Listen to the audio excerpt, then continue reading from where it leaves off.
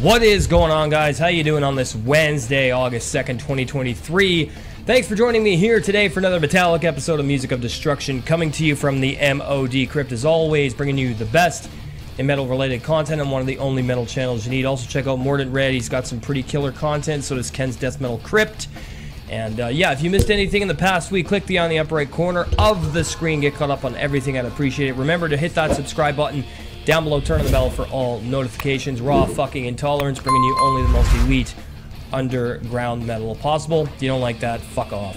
Welcome to Album Ranking Wednesdays here on the channel. Tonight we're doing a ranking of a legendary heavy power thrash metal band that I feel really does not need an introduction unless you've been living under a fucking rock.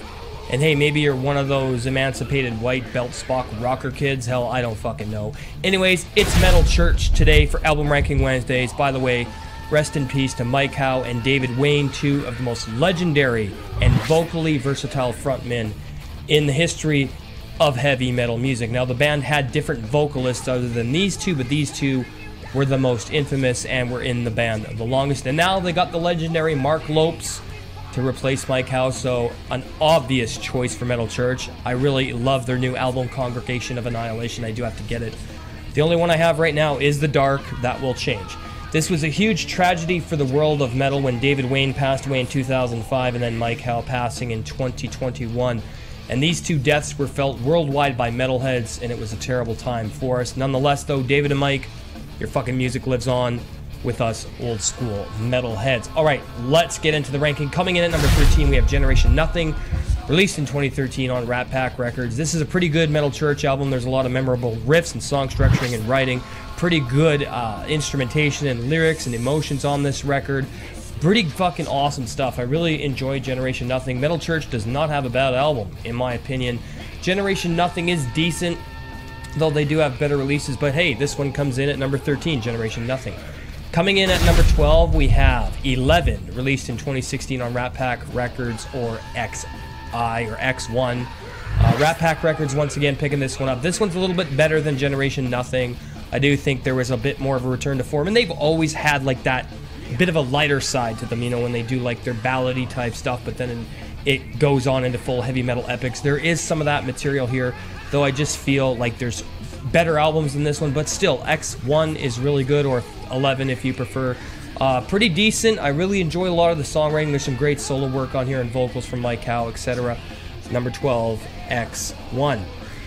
Coming in at number 11, we have The Present Wasteland, released in 2008 on Steamhammer Records. This is a really good album. I think it's got a lot of memorable songs. I really enjoy the production on this. I enjoy the solo work and the songwriting, the lyrics.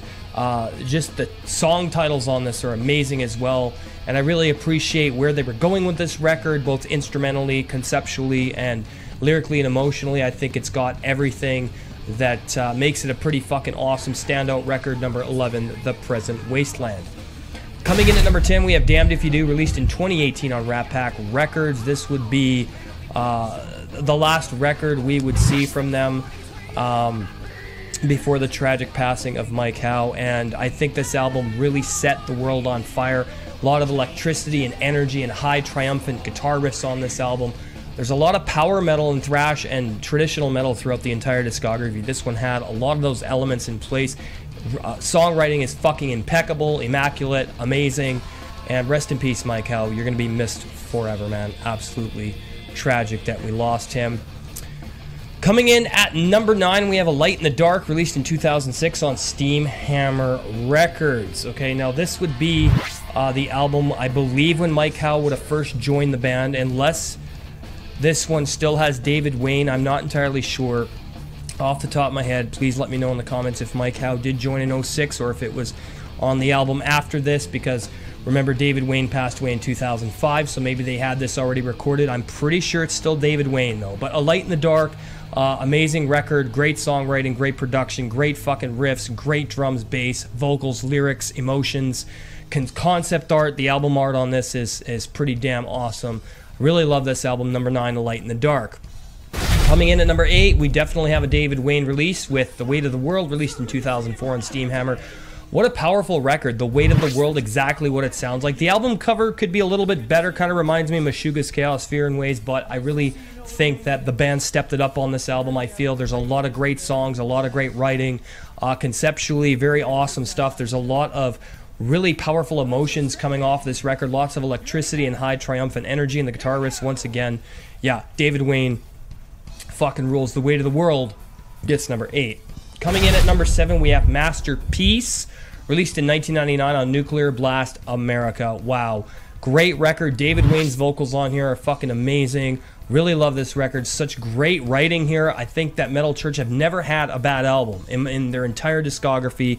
Just some are less stellar than others, and this album, Masterpiece, is really fucking great. There's a lot of really high energy thrash riffing on here, combined with that power-esque metal, heavy metal traditional framework, and just fucking great stuff here with Masterpiece. It gets number 7. Coming in at number 6, we have The Human Factor, released in 1991 on Epic Sony Records.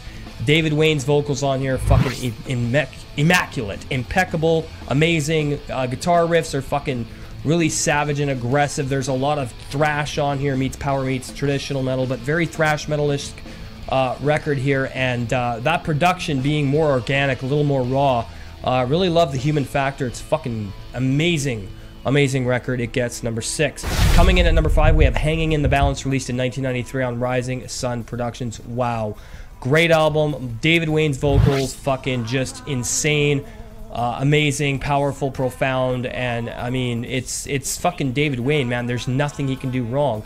And Hanging in the Balance is one of those albums that would see the band keep expanding on what made them great in the 80s, and they didn't lose any of that in these 90s albums.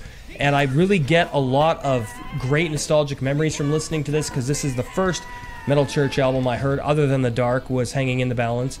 And I just fucking love this album. It's got a lot of nostalgia for me. I love the writing, the guitar riffs, the drums, the bass, the vocals, the emotions, the artwork. It's fucking awesome. Number 5, Hanging in the Balance. Coming in at number 4, we have Blessing in Disguise, released in 1989 on Elektra Records. Another David Wayne masterpiece. Fucking brilliant stuff. Love everything they did on this album. I think that it was one of their best. And, or wait, no, David Wayne wasn't on this, was he? It was the other vocalist, I think. That's the thing. I can't remember who was on this. I'm pretty sure David Wayne. Yeah, he left in '88 and came back. But yeah, this is a really good album. Great stuff on here. One of the only albums with the other vocalist, or one of the 2 or the 3. But yeah, I'm pretty sure if it's David Wayne, then it's David Wayne. If it's not, I apologize. There was one other guy, Coney, I believe, or Connie or something like that. I can't remember the guy's name. But yeah, Blessing in Disguise, fucking killer shit. It gets number 4. Coming in at number 3, their most recent release in the first album with the legendary Mark Lopes, Congregation of Annihilation, just released this year, 2023, Rat Pack Records. What a brilliant record. This reminds me of their first 3 albums, okay? Everything about the first 3 records is in here. It's fucking heavy as hell, aggressive, a breath of fresh air to know that a band like Metal Church, who's been around for so long, has not lost sight of what made them great. And Mark Lopes being a natural choice to replace Mike Howe. I mean, it still sounds like David Wayne and Mike Howe. It sounds exactly the same. It's just an incredible record. I'm definitely buying this one. I want to get all of Metal Church's stuff. They're one of my favorite bands, and this is just fucking killer. Everything about Congregation of Annihilation is a masterpiece. Go and check it out if you haven't heard it. Gets number 3. Coming in at number 2, the self-titled Metal Church, released in 1984 on Ground Zero Records. What an album. The debut. Very fast, aggressive, power-esque metal with thrash and a bit of that, obviously, heavy metal framework, but just fucking incredible. Electric, organic. There's a lot of raw production on here, a more organic feel, but yeah, just fucking the debut. It's a classic. Gets number 2. Go listen to it if you haven't heard it. Coming in at number 1, The Dark, released in 1986 on Elektra Records. My favorite Metal Church album. I blast this album at least 2 or 3 times a week. So powerful, so profound. David Wayne is a fucking maniac on this record. The instrumentation, the production, the lyrical themes. This is a very dark album, hence it being titled The Dark. Probably their darkest release next to some of their later ones and the mid-90s ones like Congregation of Annihilation, their new one as well. But just fucking, it's The Dark, man. It's legendary. This was the first Metal Church album I heard back in '86, and it remains a masterpiece to this day. it gets #1. I apologize if I got one of the vocalist names wrong for one of the albums there with 1989. I'm not sure if it was David Wayne or the other guy, so please let me know in the comments who it was, because I don't know off the top of my head. I know that David Wayne and Mike Howe switched places a lot, and I know there were two or three other guys that came in at certain times. So you just gotta let me know. If you know more about it than I do, please let me know in the comments.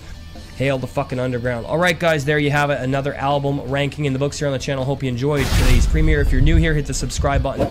Turn on the bell for all notifications. Let me know in the comments if there's anything that what you liked here. Anyway, merchandise available. Go to the homepage, click the store tab. Everything you need is there. Janelle working on new merch. She also designed the set. I really appreciate everything she's done for this channel. She's been a big help. Thanks a lot. I love you, baby. Join the channel, become an MLD Elite. Get great perks, $2.49 for your first month, $4.99 thereafter. Hit that join button. There's a list that will come up on your screen, as well as a video explaining what the perks are. Pretty simple. Review requests within reasons. Collaborations if you have a metal YouTube channel, exclusive content for members, members-only live streams, and band promotions and interviews, all that cool shit. Thank you guys for watching. Have an awesome night. We'll see you tomorrow for my vinyl collection live stream, and then I'll be getting back into doing my top 15s. And next Thursday will be my top 15 metal album logos. So look forward to that one. Cheers, guys. Hail the fucking underground. We'll see you later.